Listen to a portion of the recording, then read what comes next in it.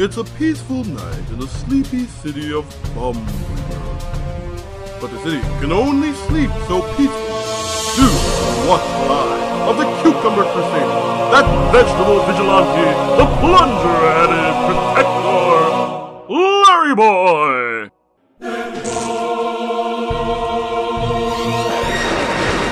Yes, here he is, dressed in his utility belt, his trusty signature plunger ears, and of course, what is a hero without his flowing, billowing gas? Larry Boy, where is your cape? What are you talking about? Oh no!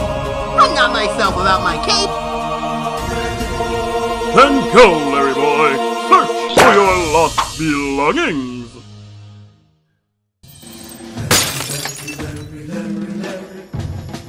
Gotcha! He searched the Daily Bumble. Oh boy, wish I didn't see that. He searched the community college. Bok Choy, have you seen my... You seem to be busy. He checked under rocks, and even at rock concerts. He even checked the lair of the evil, awful Alvin. Not an evil lair. Beware. Clever.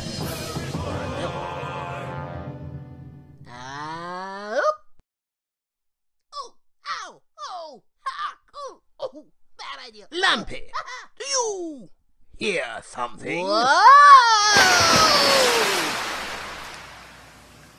Finally, defeated, our hero returns home. There he finds... Huh? What's this? Dear Master Larry, you were right. I have a problem, and I need to remedy that. So, I have left for my Tea Drinkers Anonymous meeting, and I will be back in the morning. Don't come look for me. I am not at a late-night tea bar. However, if there is someone with a striking resemblance to me, it is not me. Like I said, I'm at my Tea Drinkers Anonymous. P.S. I've left a fresh set of sheets for you in the laundry room. P.S.S. I also washed your cape, in case you want a citywide rampage looking for it. Oh, bruh. Well, I guess all's well that ends well. Once again, the imposing silhouette of our hero decorates the skyline. Now, having learned a valuable lesson, it's important to keep track of Laundry Day.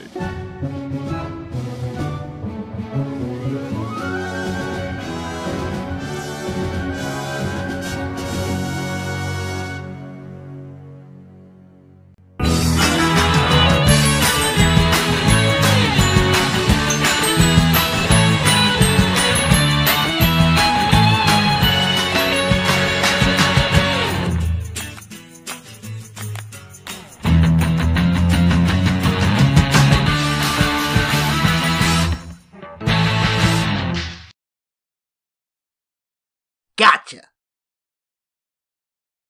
Knock it!